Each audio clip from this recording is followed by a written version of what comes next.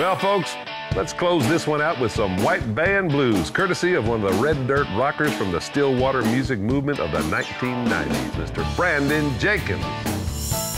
When I first started out, I wanted to be a guitar player, just like any teenager. You know, I wanted to be the next Stevie Ray Vaughan or the next Eddie Van Halen or something. And once I got into college, I kind of more settled into doing the acoustic circuit and really focused in on being more of a songwriter. And for years and years, I always had, you know, 4 or 5 piece band where guys were playing lead guitar. And then probably about 4.5 years ago, my guitar player couldn't show up. And I just picked it up and started playing lead. And it, you know, it was a little shaky at first, but I realized, you know, this is what I got into music for, is to explore. I still get nervous before the show. It gives me a little bit of excitement, which I really didn't have before because I was comfortable as a singer and a songwriter, but I'm not comfortable as a lead guitar player. But I think that angst kind of adds to the, you know, to the overall music. White Van Blues is a song off our Brothers of the Dirt CD. It did real well for us down here in Texas. It's kind of just referencing all the white vans. Pretty much all the Texas artists travel around in white vans, and that's what the song's about.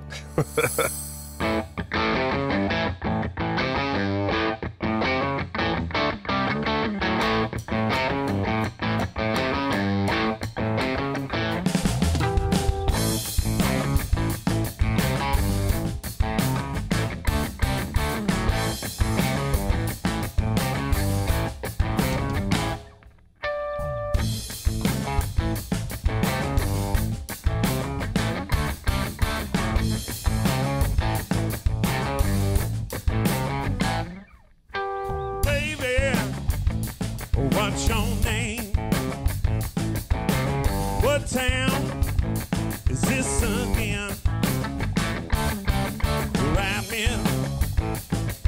me lying. If I said that I gave a damn, and I don't even feel like trying. Riding in the eye of a hurricane, running on fumes and attitude out. Other than that, ain't a damn thing changed. Spite the news, sound here on the road with the white van blues.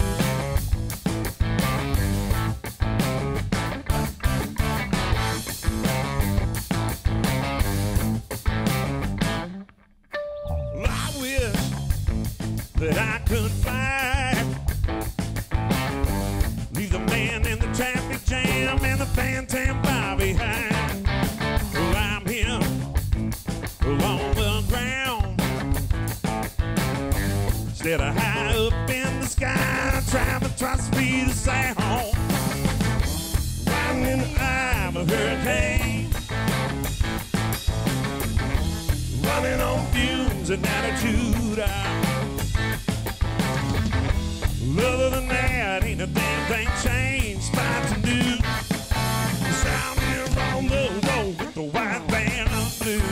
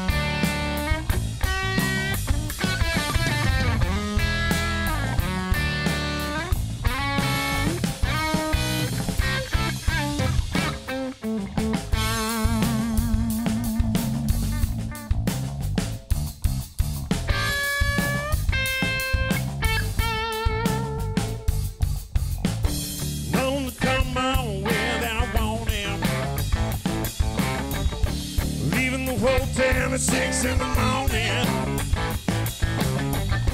driving 400 miles, loading by noon. That's why they call it the white van blues. The white van blues. White van blues.